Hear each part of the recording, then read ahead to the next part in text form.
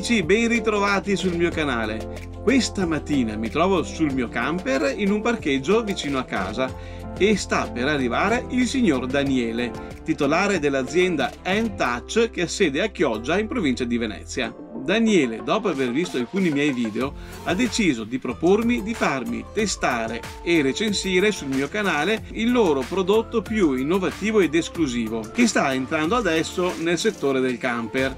Ma eccolo è arrivato, allora lascio che vi spieghi lui stesso di cosa si tratta. Daniele, buongiorno, ben arrivato. Vedo che non sei mani vuote. Cosa ci hai portato? È un bel sistema idrodomotico da installare sul camper con le 3 uscite per il lavabo, lavello e la doccia. Tutto comandato attraverso il nostro touch in vetro di un'estetica molto gradevole, consumi ridotti del 40%, quindi una gestione del camper totalmente diversa dell'acqua per aumentare la vivibilità in autonomia senza collegarsi a colonnine o avere sempre bisogno del campeggio. Ottimo, tu sei un camperista? Io sono un camperista, sì. Perché questo è un prodotto che nasce per il civile, giusto? Nasce per il civile ancora nel 2011, quindi più che collaudato, più di 12.000 impianti installati sia per impianti abitazioni private che strutture ricettive, e da circa 1 anno e 2 mesi siamo sui camper e barche. Camper e barche, quindi sì. Ci sono già dei camper che viaggiano con questo? Viaggiano già con questo sistema, sono più che contenti, ed ora ve lo facciamo vedere come è possibile installarlo su un camper già assemblato, quindi andiamo a fare un refit dell'impianto idraulico. Sarà comunque un intervento abbastanza, voglio dire, invasivo sul camper? No, per niente invasivo, dobbiamo ricercare il posizionamento ideale per i touch, la scatola contenitiva dove facciamo le partenze. Di solito viene posizionato in un gavone o sotto il lavello della cucina, si porta l'ingresso dell'acqua calda, l'ingresso dell'acqua fredda, e da lì facciamo la distribuzione delle 3 linee e il posizionamento dei touch. Però posso dire, oggi io sono fortunato perché me lo installi direttamente tu. Sì. Normalmente il cliente cosa fa? Da voi? Normalmente il cliente va direttamente, acquista il prodotto da noi, va dal suo installatore elettrauto, e da lì è molto semplice. Diciamo che abbiamo trasformato l'elettrauto anche in idraulico perché è molto semplice, una tubazione che va di innesto rapido. Ma quindi avete una rete di installatori oppure uno? Qualsiasi installatore è capace di installare il nostro prodotto. Benissimo, allora adesso ci mettiamo all'opera e proviamo. E via.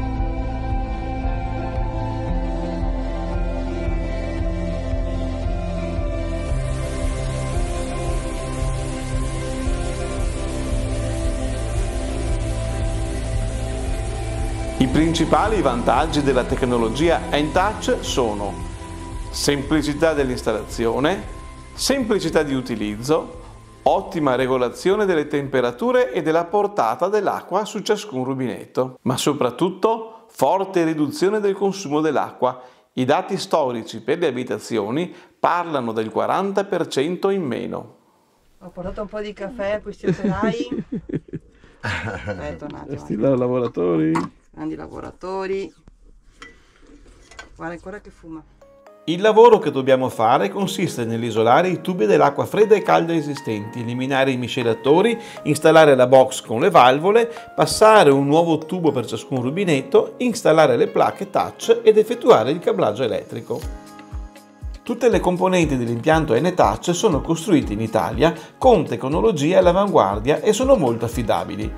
La box centrale contiene un miscelatore e 3 valvole, pesa 2,1 kg e misura 31 x 24 cm, mentre la profondità è di 6 cm. Il consumo elettrico a riposo è di 0,7 watt, quindi davvero molto basso, mentre il consumo elettrico sempre a riposo di tutto l'impianto è di circa 3 watt, quindi un assorbimento c'è anche se davvero lieve, però è vero che in un camper bisogna guardare tutto.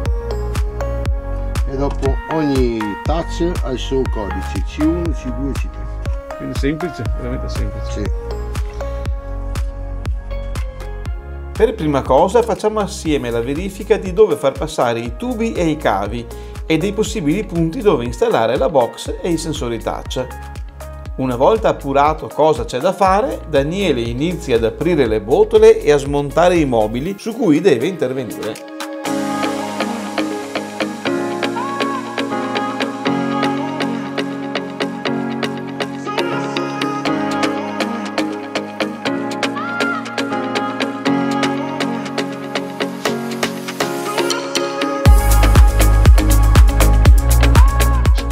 La qualità della plastica di questi tubi com'è? Cos'è? È un PEX-C, quindi un prodotto per alimenti, viene usato nell'ambito civile e viene usato per spillare la birra e qualsiasi prodotto alla spina. Ottimo, insomma, quindi stiamo tranquilli su questo. Ah, senza nessun problema.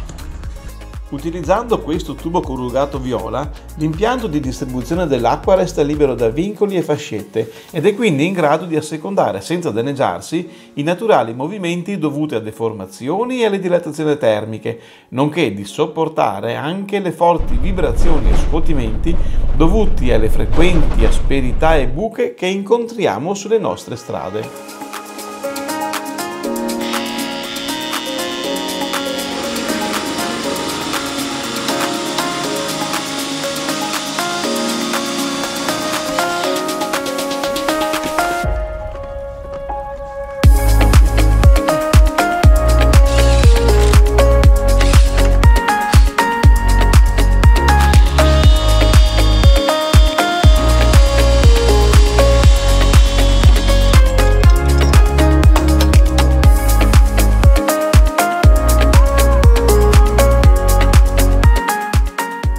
Tubi blu e rossi non vanno tagliati, ma semplicemente tappati. In questo caso, se per qualsiasi ragione si volesse ripristinare il vecchio impianto tradizionale, la cosa sarebbe fattibile rapidamente e lasciando pochissime tracce. I pochi fori praticati sono riparabili con facilità. Ma sono convinto che questa sarà la nuova dotazione stabile per eccellenza nel mio camper. Più di qualcuno si chiederà qual è il vero motivo che mi ha spinto ad accettare la proposta di una modifica così importante al mio camper. Abbiamo visto prima alcuni dei vantaggi più interessanti di N-TOUCH. Primo fra tutti, il significativo risparmio di acqua, e questo si traduce in una maggiore autonomia in libera, sia per l'approvvigionamento sia per lo scarico delle grigie, oppure nei giri di 2 o 3 giorni anche la possibilità di partire con meno acqua a bordo e quindi ridurre il peso trasportato dal camper. E questa è tanta roba. Ma ci sono anche altri vantaggi che mi hanno fatto decidere di installarlo, come la possibilità di impostare a priori la temperatura desiderata, garantendo il massimo comfort, oltre a ridurre il consumo di acqua e combustibile, perché non serve più effettuare ogni volta la regolazione manuale sul miscelatore. L'impianto di distribuzione dell'acqua non è più soggetto ai rischi di allagamento dovuti alle possibili perdite e scongiura anche che i rubinetti si rompano per la formazione di ghiaccio. L'installazione non presenta alcuna difficoltà, non è irreversibile e non necessita di particolari dotazioni ed abilità professionali.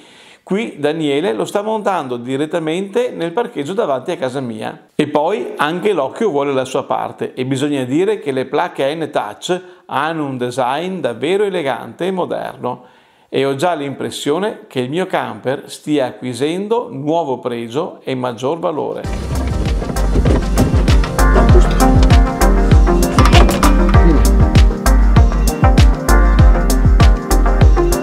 I cavi vanno tutti in parallelo. Esatto, qua abbiamo l'alimentazione, il positivo e il negativo che porteremo al morsetto positivo e negativo dell'alimentazione del camper. Sì, però ovviamente sotto l'interruttore della sotto l'interruttore generale, esatto, in modo che quando vado via dal camper stacco tutto e stacco anche la parte.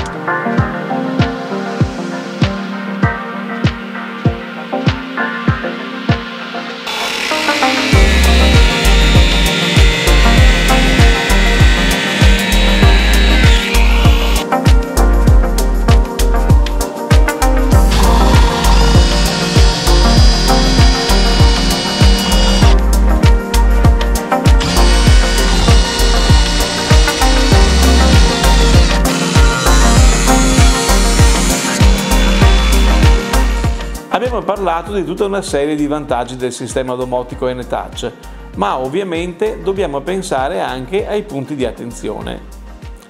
La prima obiezione che farebbe un non camperista è che se manca la corrente restiamo anche senza acqua, è vero. Chi ha una minima esperienza di camper però sa bene che se manca la corrente, ad esempio perché la batteria si scarica, comunque si resta senza acqua, perché per fare arrivare l'acqua ai rubinetti serve la pompa. Invece un'obiezione valida è che un sistema così articolato ha più probabilità di rompersi rispetto a un miscelatore tradizionale, giusto? Ma partiamo dal presupposto che la progettazione e lo sviluppo di N-TOUCH rispettano rigidi criteri di robustezza ed affidabilità. Non è un caso se hanno deciso che la logica di funzionamento del sistema sia soltanto in parte centralizzata sulla box di gestione, mentre la maggior parte delle funzionalità viene elaborata direttamente dalle singole placche touch. Se in queste circostanze, fastidiose, siamo in viaggio, chiederemo assistenza telefonica e, se del caso, ci faremo inviare il ricambio in garanzia per posta celere, perché l'impianto è davvero semplice e posso essere in grado anch'io di sostituire i pezzi. Ci siamo, Daniele? Ci siamo, adesso chiudiamo e collaudiamo il tutto. E questi sono tutti i pezzi che abbiamo avanzato. Metterò in soffitta i celatori. Bel lavoro, bello. Ma forse un altro colore?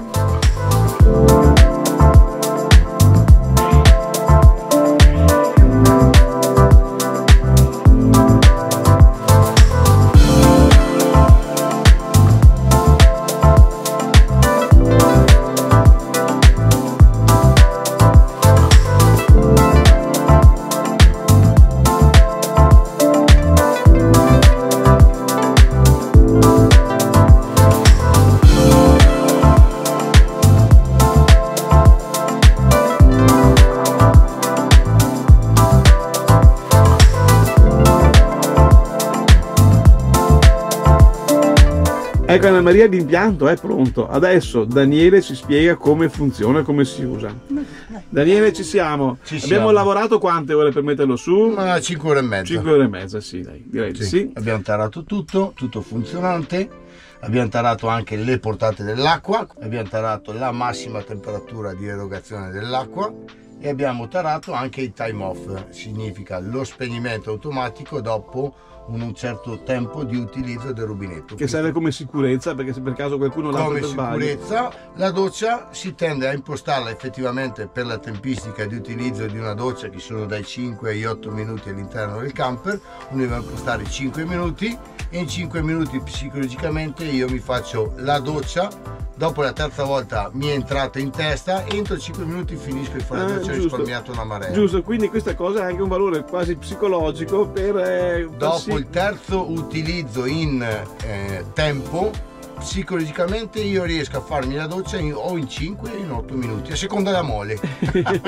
Il lavabo del bagno l'ho impostato 60 secondi. In 60 secondi uno riesce a lavarsi il viso, a lavarsi le mani, a lavarsi anche i denti. Senza mai toccare poi a casa. Adesso in camper bisogna essere ancora più parsimoniosi. Ad esempio qui abbiamo impostato 6 litri al minuto come massima apertura, perché la valvola è possibile impostarla da un minimo di 6 litri al minuto a 22 litri al minuto. Quindi la massima apertura è 6, di conseguenza potenza e la minima, che sono su 3 livelli, esatto, siamo a 2 litri con te.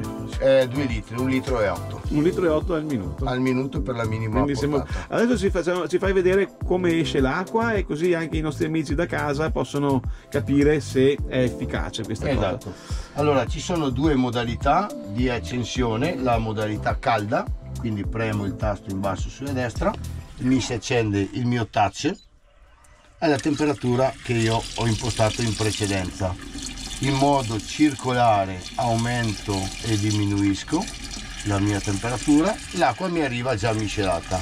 Adesso noi abbiamo lo sbalzo dell'acqua perché siamo alla massima pressione che abbiamo impostato, quindi portata, siamo alla massima, e la pompa va a accendersi e spegnere perché è come avessi aperto pochissimo il rubinetto. Certo, la pompa del camper fa sto scherzo qua. A casa questo effetto non succede. A casa non c'è, ovviamente. Ecco, vediamo la minima portata. Questa è la media. E qui la pompa veramente lavora a impulsi. Questa è la minima. E qua a maggior ragione, insomma, la pompa lavora veramente. Però diciamo che può bastare anche per sciacquare i piatti se uno sta un po' attento, no? Esatto, dobbiamo essere parsimoniosi. Questo impianto è nato per essere parsimoniosi all'interno del camper, come a casa. Tu come la vedi? È che per lavare va bene, però per sciacquare la metti a 2? La metto a 2, sì. A secondo livello, o anche a 3? O anche a 3, dipende quanto devo lavare, insomma, ecco, per lavare bene, insomma, ecco. Certo, poi ho tutte le impostazioni che posso aumentare le portate dell'acqua. Certo. Per passare dalla modalità calda a fredda, premo il tasto fredda in alto sulla destra, mi viene espresso FR e mi esce l'acqua fredda. Per sciacquare. Quindi sì, sei obbligato ad accendere l'acqua calda, poi regolarla, ma basta premere fredda. Altra cosa, se invece io di toccare lì spengo. Sì, allora io spengo. E arrivo, mi devo lavare le mani perché sono unte, perché ho fatto dei lavori sul camper, io posso sfiorare il touch, lui mi vede, si attiva e riparte in calda. Quindi il freddo è l'eccezione. Sì, esatto. Perché uno dice è già miscelata correttamente, quindi sicuramente la funzione è corretta, insomma la logica di funzionamento.